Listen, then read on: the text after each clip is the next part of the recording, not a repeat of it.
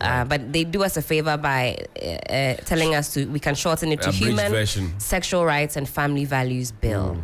I don't want us to be saying anti-LGBTQI because according to Mr. Moses Foamweni, it's actually the injection of the foreign press and their propaganda machinery to say, okay, this is anti-LGBTQIA plus GPU of TUC. Here's John Mahama. He's the NDC's flag bearer going into the 2024 elections. The question was put to him as to whether he would endorse LGBTQI or not. And prior to that, you had heard the former president, the late Professor Mills, who says that, look, do not attach and you cannot come and dictate to us how we live our lives here. Also, Professor Aaron Michael Quay, former Speaker of Parliament, when he was Speaker of Parliament, says, look, IMF, World Bank, disassociate yourself and try to redefine what human rights mean. Don't try and, put these two together because it will not inure to our benefit. Here's John Mahama. Listen to him. Me Judy, my faith is against LGBTQ. Me Assemblies of God, me.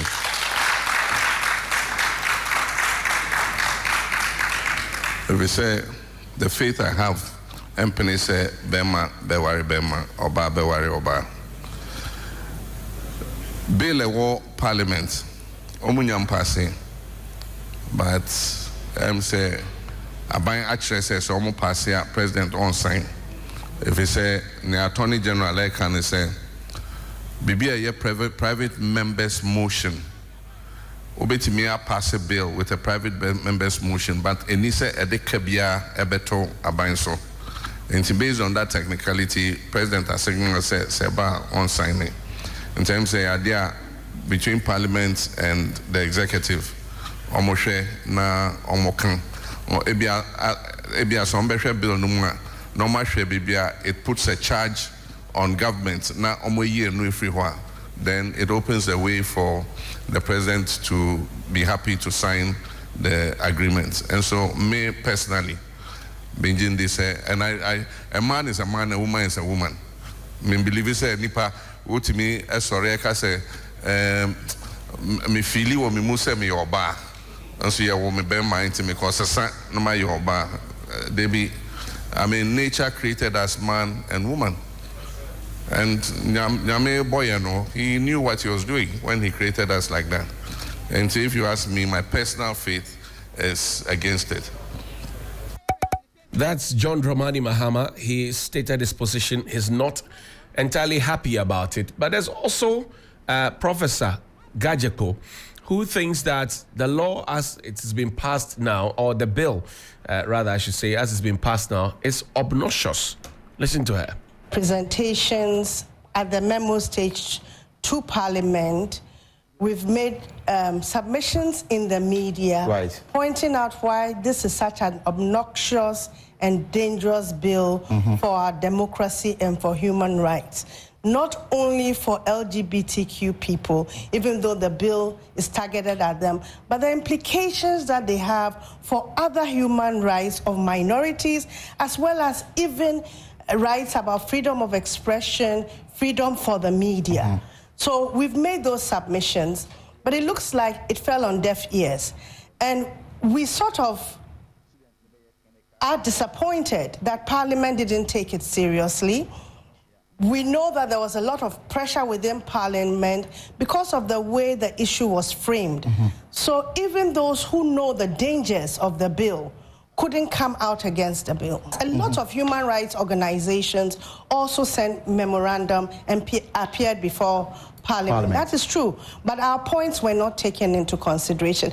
They went through periods where they took out issues that we had raised about the bill, some issues, but the main substance of criminalizing sexual identity remains. Criminalizing speech remains.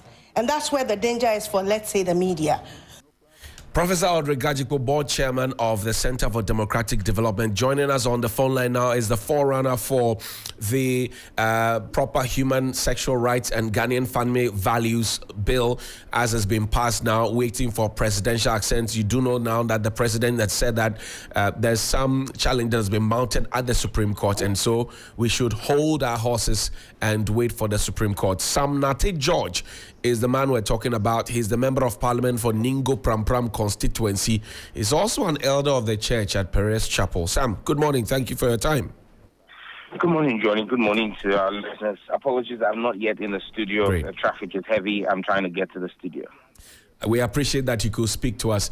Now, Sam, I'm sure that you had heard the president's response to the growing pressure that is mounting on the presidency to say, finish what Parliament has started, courtesy you and your colleagues who sponsored this bill. How do you react to the president's call on all of us to hold our horses, wait for the Supreme Court before he does anything? How do you respond to that? It's extremely disappointing, extremely heartbreaking, and it's a complete shame that the president is more interested in pleasing the so-called friends of Ghana and not the people of Ghana who voted for him. At the end of the day, we must ask ourselves a very simple question. Who voted for the president? His friends, the so-called friends of Ghana, or the people of Ghana? The president's position is not based in law. It is legally hollow and just smacks of desperation. How the president can say that a case was filed yesterday in court, and for that reason he thinks that he would stay his accent. Maybe the president is not aware that last year, when Parliament was considering this case, in, I think, June, let me just be sure of the exact date. Right. On the 19th of July, the Supreme Court, a 9-member panel of the Supreme Court, sat on an injunction case brought by one Dr. Odoy, Amanda Odoy, and her team. Right, right. The Supreme Court to injunct Parliament to stop Parliament from proceeding on the matter. The Supreme Court, led by the Chief Justice herself, Gefri Tokono, in a 9-0 unanimous decision, threw out that injunction and said that, one, there was no basis to injunct Parliament from carrying out its function, and that the applicant had failed to establish what rights of theirs was going to be impeded by the actions of Parliament. Now, the question we should ask ourselves, the Supreme Court is always invited to give clarity and interpretation to legal matters as have been determined by Parliament, by way of legislation. Right. As we speak, the legislative process is not completed. So what is the Supreme Court going to hear in this new case? Is the Supreme Court going to be sitting and interpreting the constitutionality or otherwise of a bill that has not become law yet?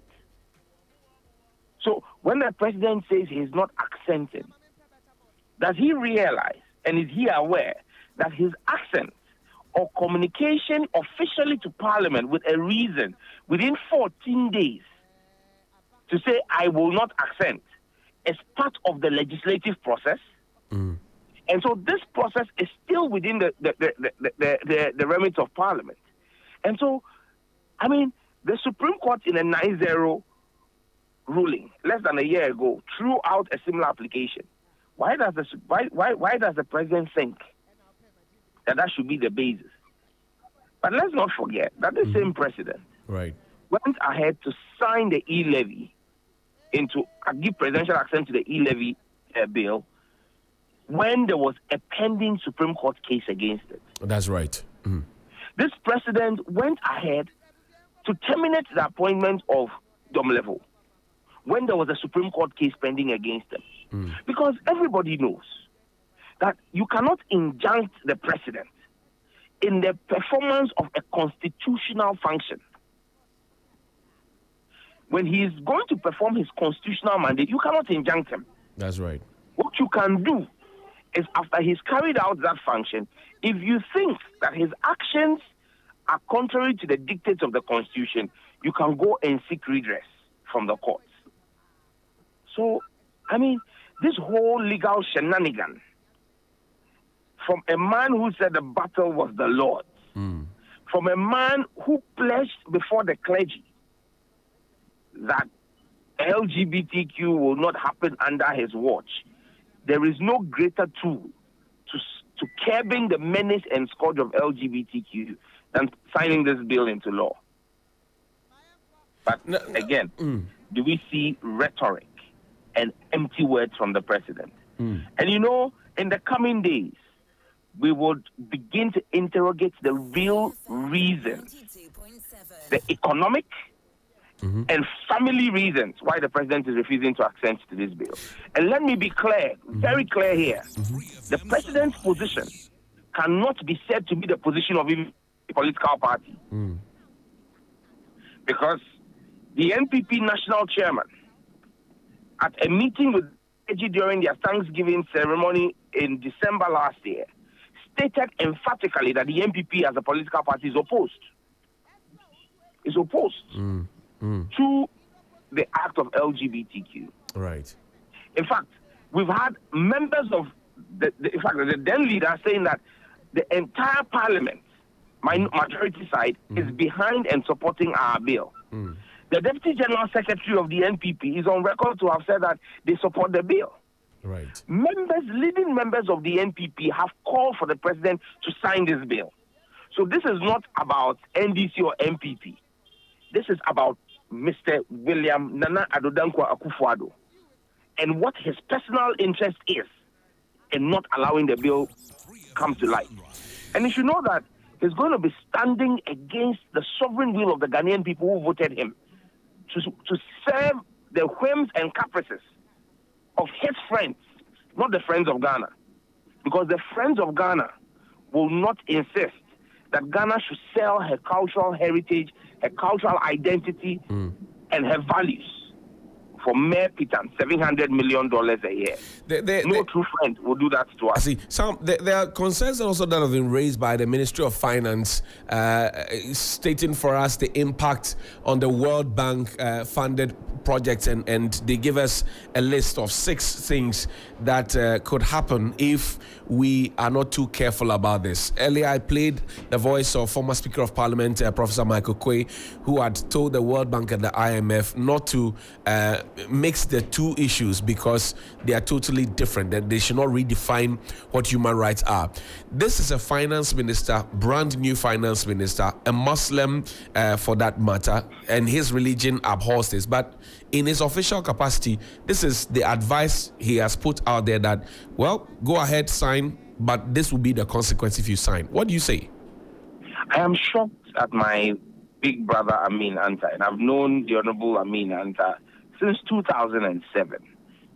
I know him to be a practicing Muslim, and I know what his personal position, in conversations that we've had on the floor of Parliament and in the corridors of Parliament, I know what his personal position is on this matter. So I am shocked that he would come up with this as his advice. Clearly, I mean, the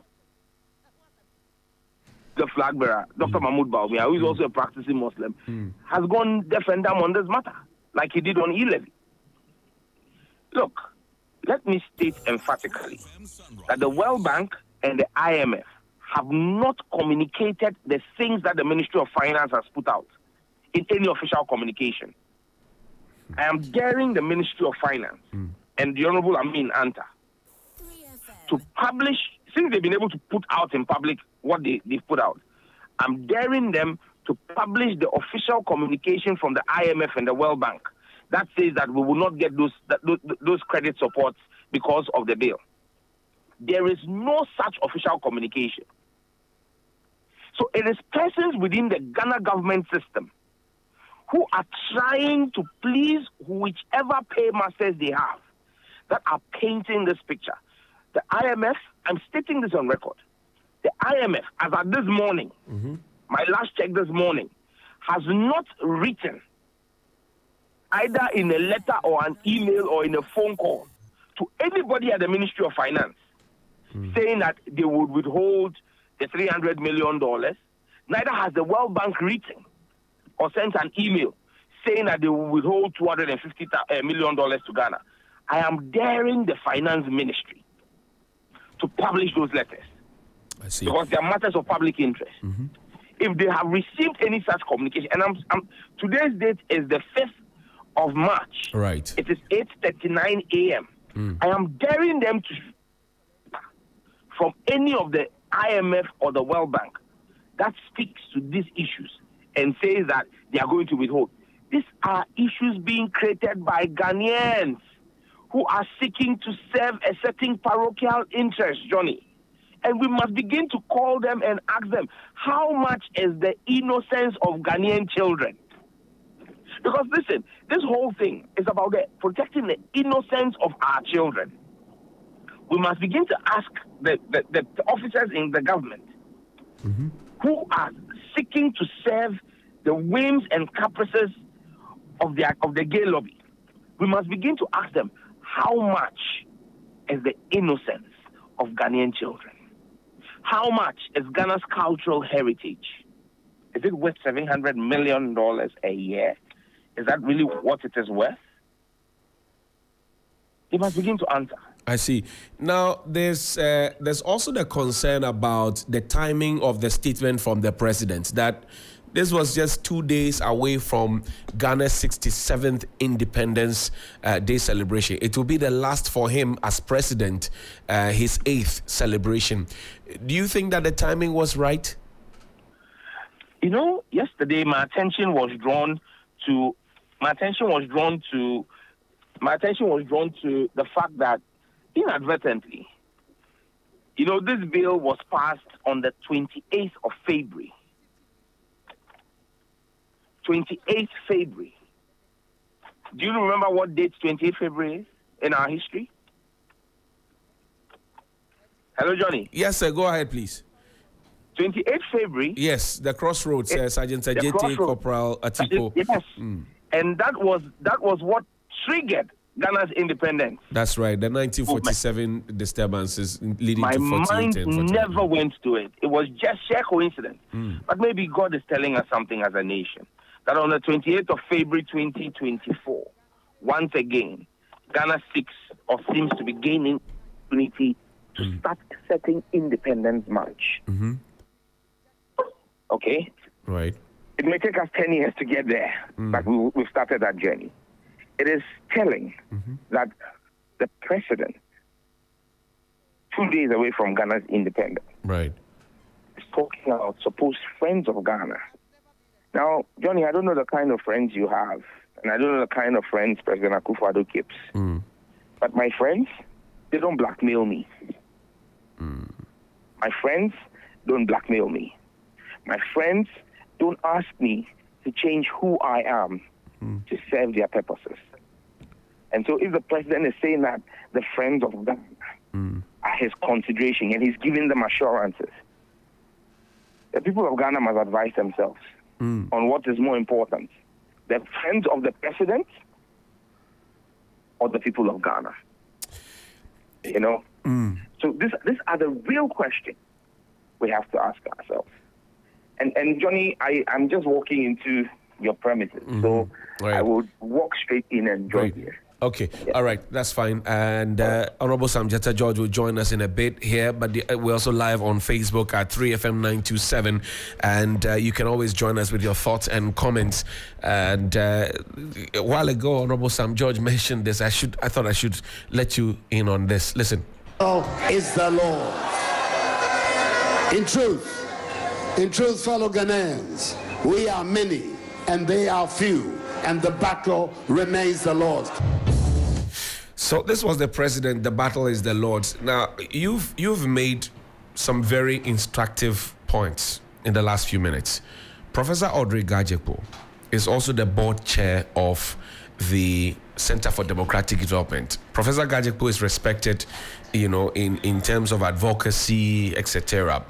Professor H. Kwesi Prempeh, who also sits at the top of the CDD, yesterday put on Facebook that I support this 100%, a human sexual rights and family values levy to be imposed on all religious organizations to make up for any fiscal shortfall in Government of Ghana receipts flowing from passage of the anti-LGBTQ bill. Talk is cheap.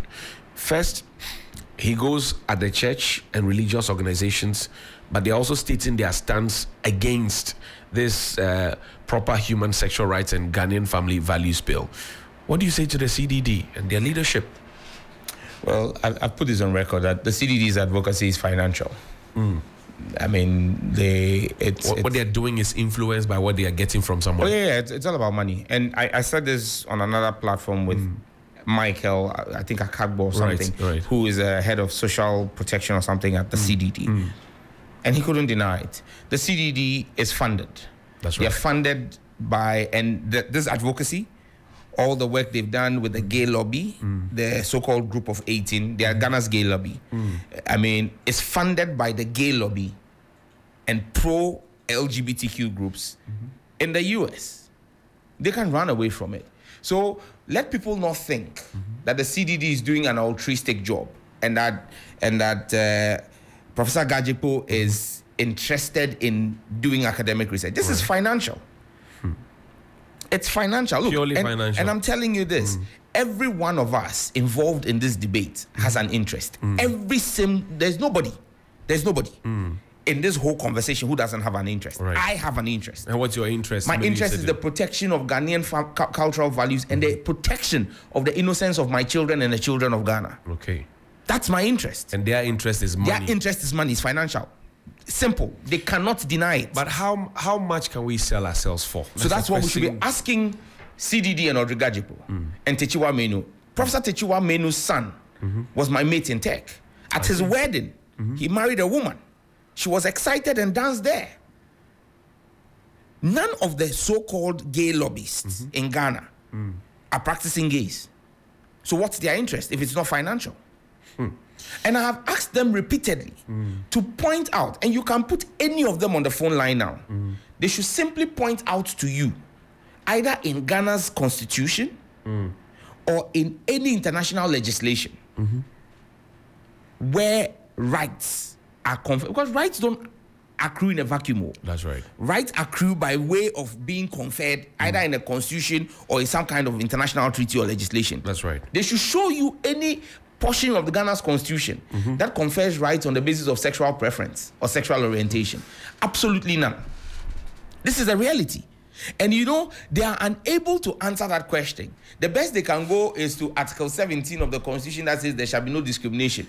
Yet 17.4 says that Parliament can pass a law to discriminate against a particular group of people on certain basis.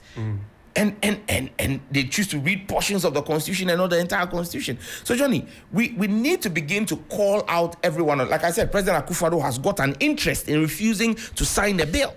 But won't that hurt him politically and his party if indeed what you're saying is anything to go by? Because there are other voices who have said that, look, if the president doesn't do this, the mood of the country, 275 MPs endorsing this, means that the entire country says, this is what we want.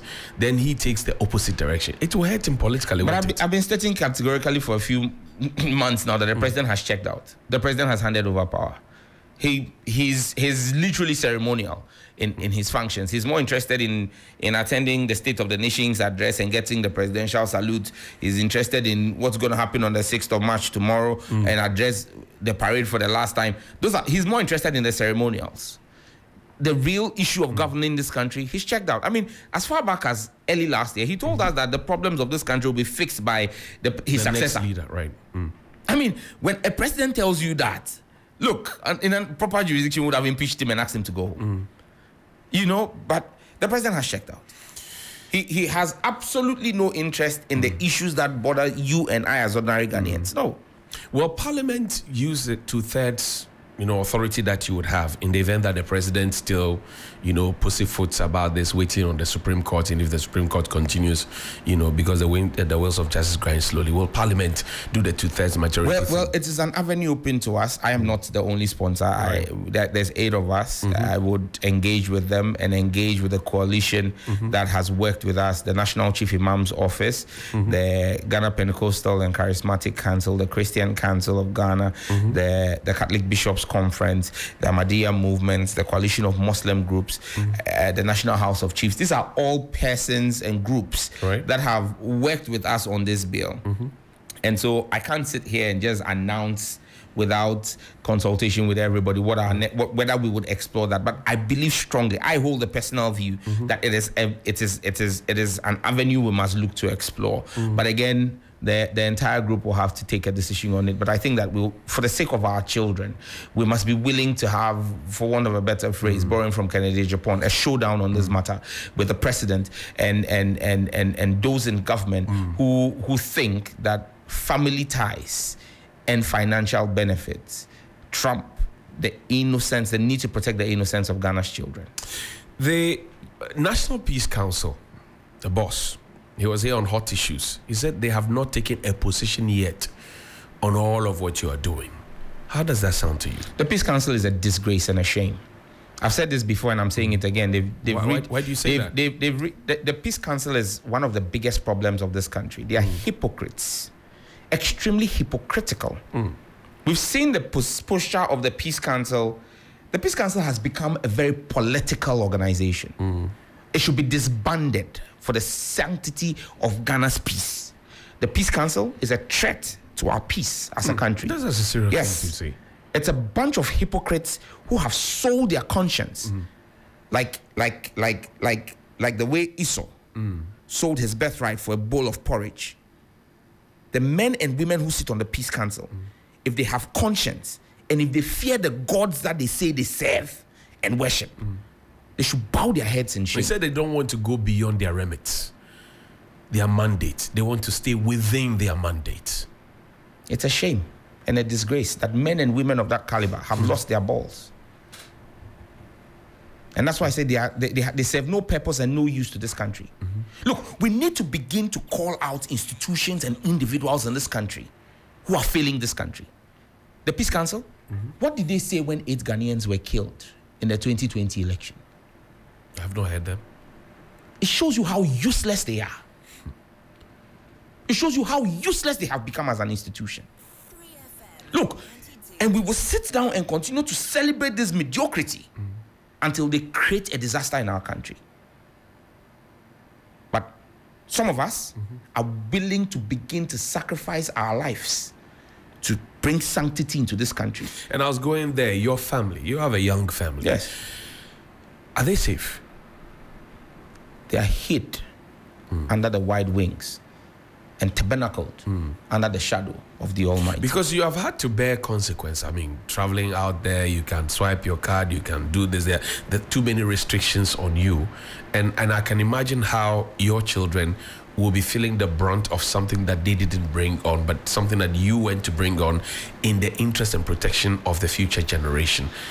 How are you juggling all of it together? Sometimes don't you get your family telling you, more, leave it and let it go? Why have you taken on this fight? I'm grateful to God for the woman he gave me as a wife. She's stood by me through this. I mean, she's physically, people have gone into her inbox threatening her. I mean, really? Yeah, threats have been sent to her. I've had to go and respond, like send messages back to those people and say, look, stop being a coward. Don't go after my wife. Come after me. If it is me you want, if you want to fight, come after me. Stop chasing my people my really wife. did that. Oh yeah. I can show you. I'm just going to show you just one example of, and you can read this. I mean, this is a screenshot. Okay. You can read this. So this is from Honorable Sam George's phone. It says Sam George it's on Instagram. GH on Instagram. Needs to be killed. Him and his family and everyone who agreed to this. Such people do not deserve to live. Whoa. When was this? This was 19 hours ago. Yes, I took this message. This was sent at me on Instagram by a person whose handle name is Enachrist. ERNAR.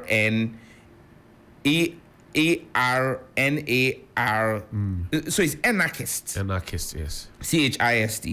I took this screenshot on the 2nd of March, and I mean, he tagged me and put it, so I got the notification.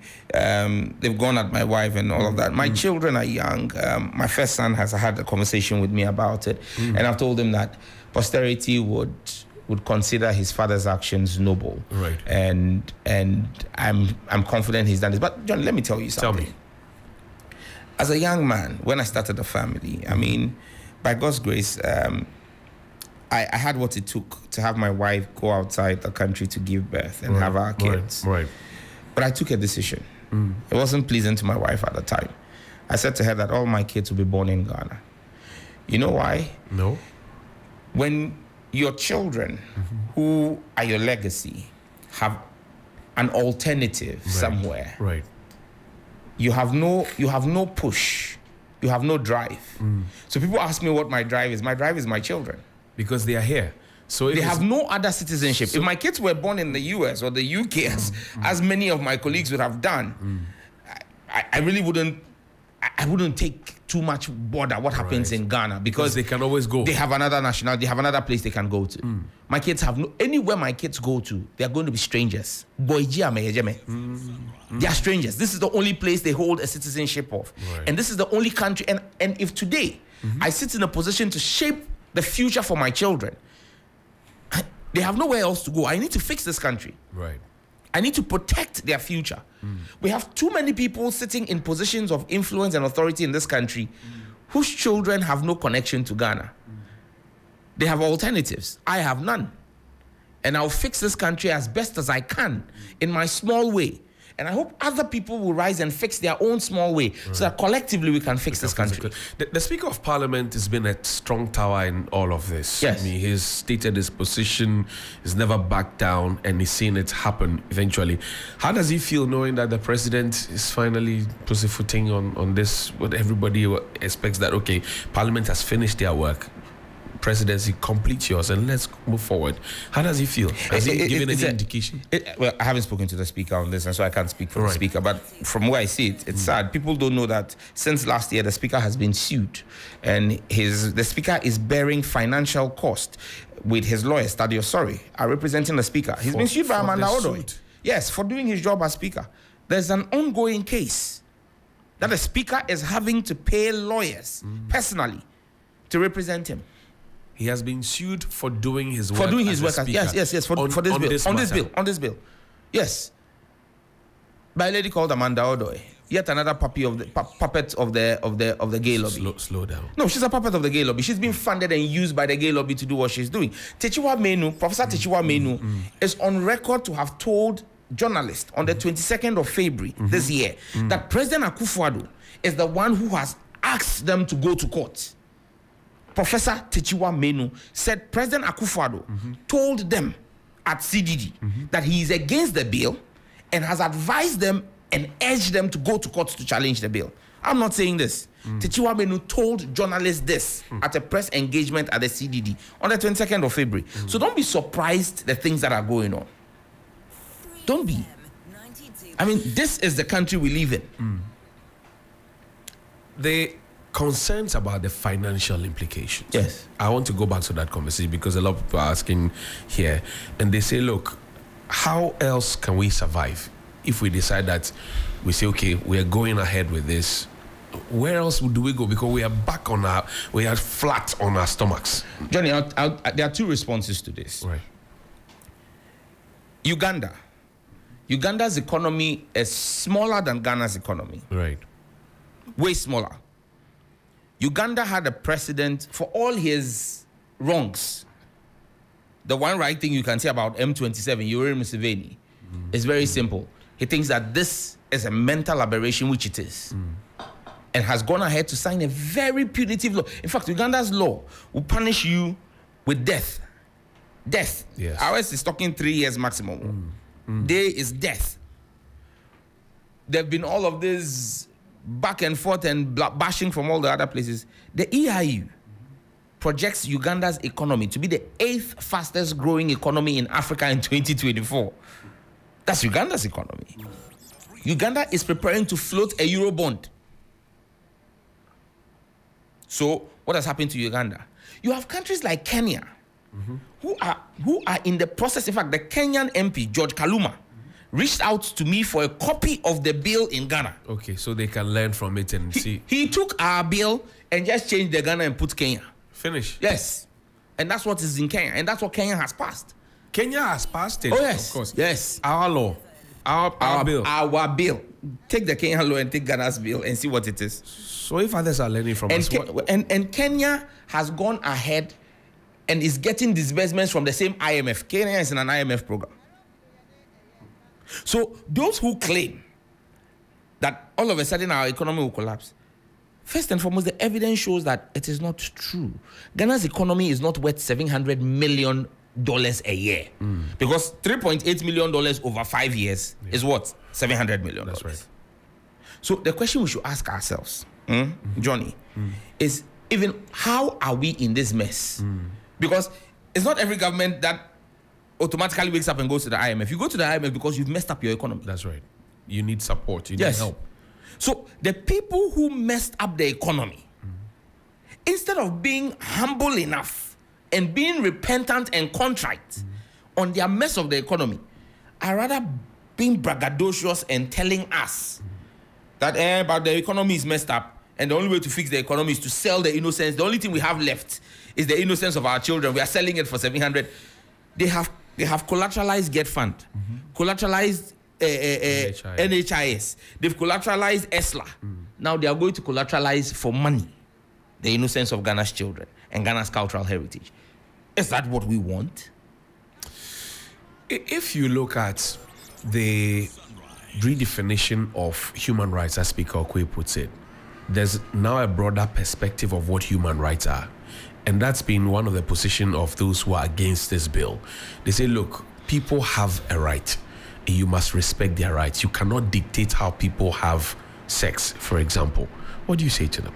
Johnny, first and foremost, there is still no legal document anywhere that has redefined human rights to include sexual orientation. None. One. Two, this bill is not interested in people's rights or otherwise to have sex in a way and manner that they want. Johnny, I don't know what you did in your bedroom this night, oh. And you don't know what I did. How does anybody get to know what goes on in your bedroom? Except you choose to come and speak about it. Nobody is going, there is not going to be a police service that's going to be looking into everybody's room to see what they are doing or who they are doing. And there's a burden of proof for prosecution in court. Beyond reasonable doubt. Absolutely. There must be evidence of the act. It is not just hearsay. There must be evidence of the act. So if you choose to go and record whatever you're doing in your bedroom, and that falls into the hands of the public and law enforcement decides to prosecute you because it falls foul of the law, it is your own making. Right. Nobody is chasing you about it. Do you know how many people smoke weed every day in Ghana? It is you who gets caught with it. That's right. That gets prosecuted. Yes or no?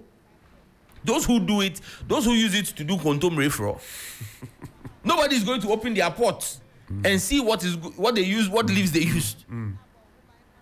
But the real issue in this bill, and the real thing that this bill is dealing with, is advocacy. And even with the offense of homosexuality itself, when you are caught, there's the possibility of a fine. In fact, the fine starts from 750 penalty units, which is just 3,000 Ghana cedis. So a first-time offender could most likely get a 3,000 Ghana cedi fine and walk. But the real intent of the bill is to deal with advocacy.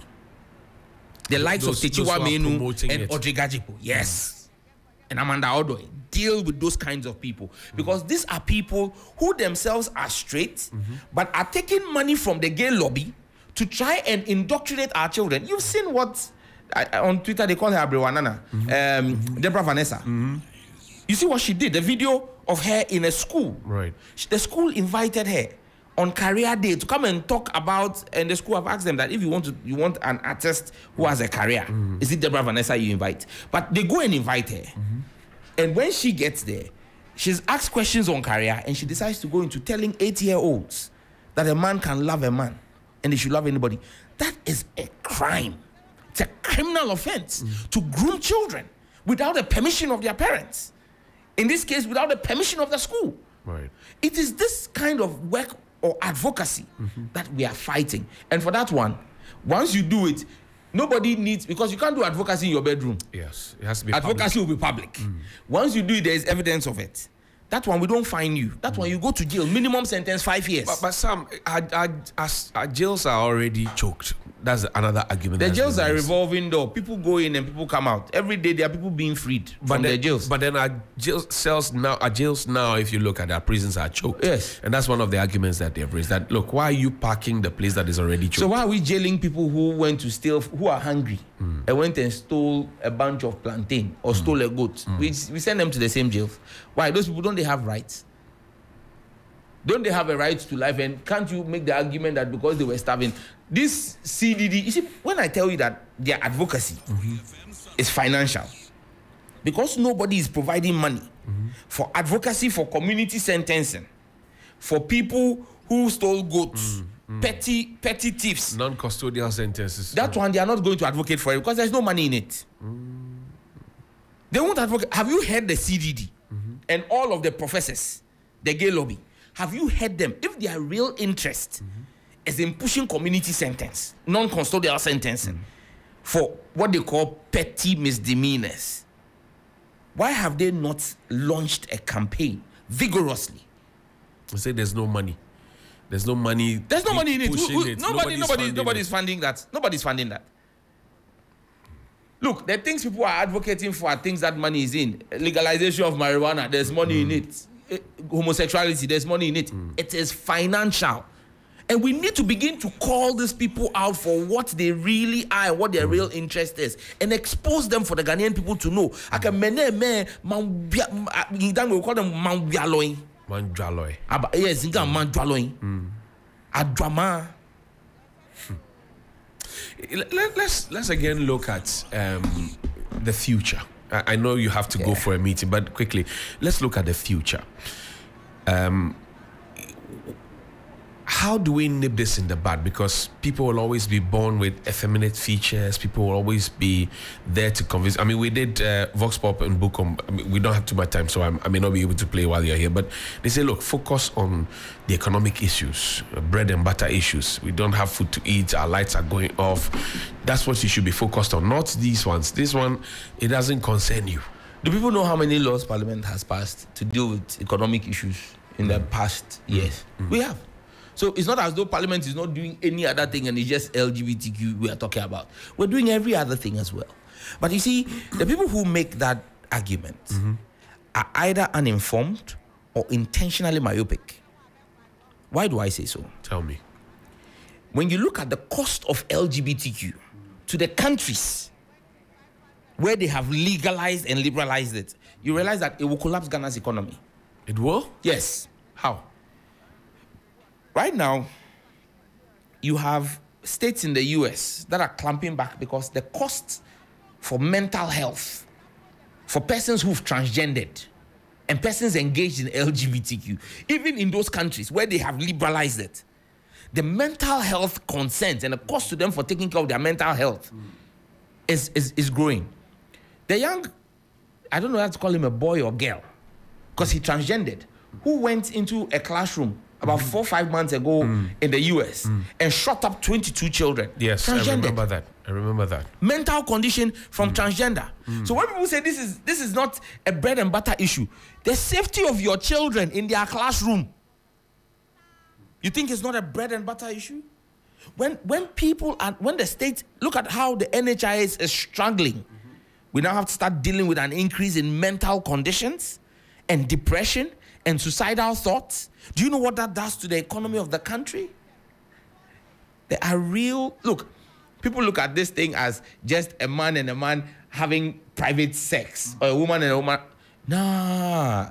Read, guys, read. You have 1.4K people watching us right now on Facebook. And I'm sure you've also heard the argument that, well, this will have financial implications on us as a country in terms of the cost elements. So, for example, a private member's bill cannot, push forward a bill or a law, if you will, that will bring financial burden on the state. And that this particular one that you are fighting for will have financial burden on us.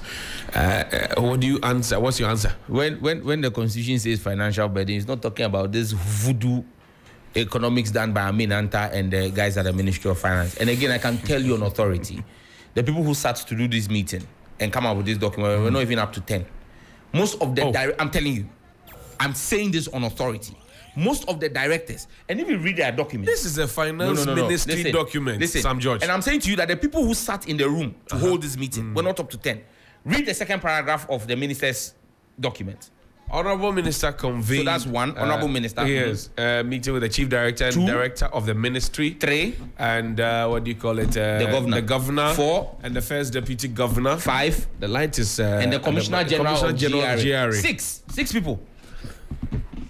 Do you see any of the guys who do budgeting? Do you see any of the guys who do physical analysis at the Ministry of Finance in this? I was talking to people at Ministry of Finance. Many of them, the first time they heard about such a meeting was when this document came out. The people who do the fiscal impact analysis at the Ministry of Finance were not part of this. And so the point I'm making is this. Accepting LGBTQ imposes a cost on us in our healthcare system. So, look, you can choose to say that if you block it, there is the claim that it will affect investment. If you allow it, it also comes at a cost. So ask yourself, which of the costs are you willing and ready to bear? The cost that sells the innocence of your children, makes us lose our cultural identity, values, and tradition, and still imposes a huge cost on our healthcare system and on us, or the cost of saying that, look, this is what we stand for, this is who we are. And we've done this before. In 2011, God rest his soul, Professor John Evans Fifi Atamils, he looked David Cameron in the face and told him, if your British aid comes with LGBTQ constraints, take your money. We don't want it. We played that tape this Fantastic. morning. Has the UK government ceased its bilateral relations with Ghana? No. Since 2011, has the UK government not continued to support activities in Ghana? When you have a president that is bold,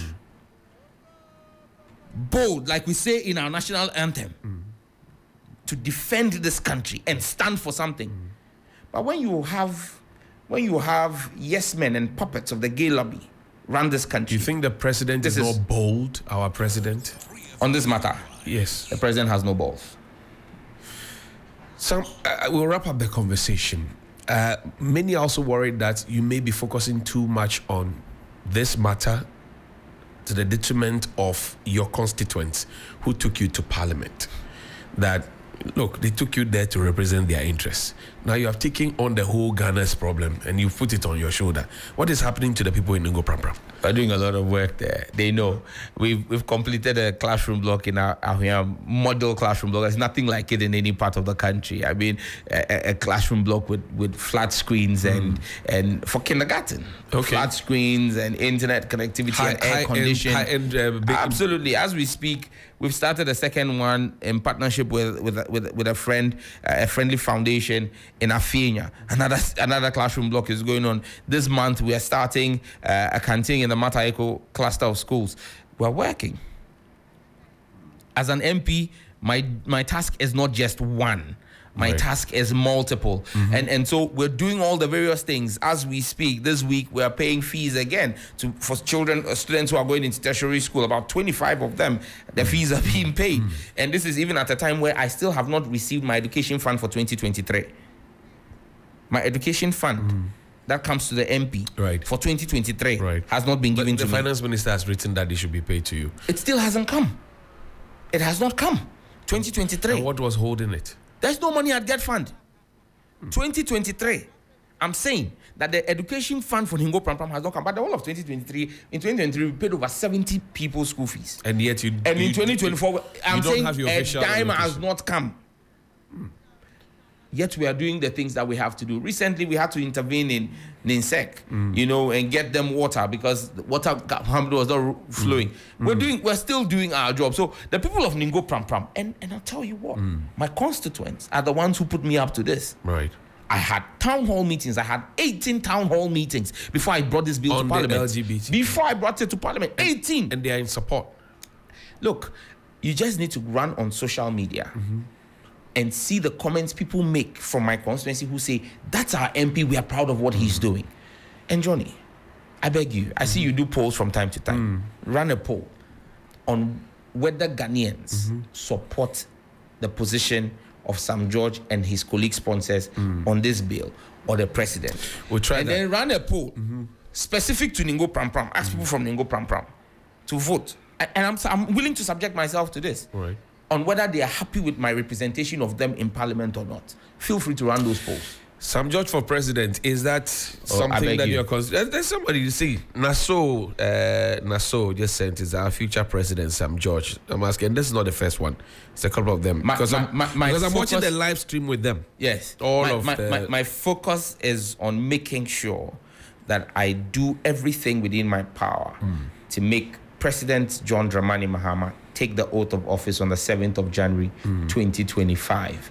I am committed to delivering Ningo Pram Pram and working in Greater Accra to deliver again in excess of 20 seats like we did 4 years ago for him and make sure that he's won. That's my focus right now. My focus is on retaining the mandate of the people of Ningo Pram Pram and on returning John Mahama to How many enemies have you made since you started this advocacy and push of this LGBT thing? Like the Rasta man, 1,000 will hate you, 1,000 will love you. I've made some very powerful enemies, but I've also made some very powerful friends. Johnny, you know why no weapon fashioned against me will prosper? Tell me. You know the number of Ghanaians who wake up every morning and just say, God bless Sam George. The number of God bless yous I've received in the past 2 years. If nobody tells me God bless me again for the rest of my life and I even live to 90, I have You still have a lot in store. And for me, it is that goodwill. Look, I can show you messages. Just this morning, as I was coming, just before your call came in, right, a message came to me from a very senior clergyman. Okay. Who said to me, Sam, I will vote NDC for the first time because of you. You get it? See, look. Because of your advocacy and don't read his name, but just read his message. I see. I see.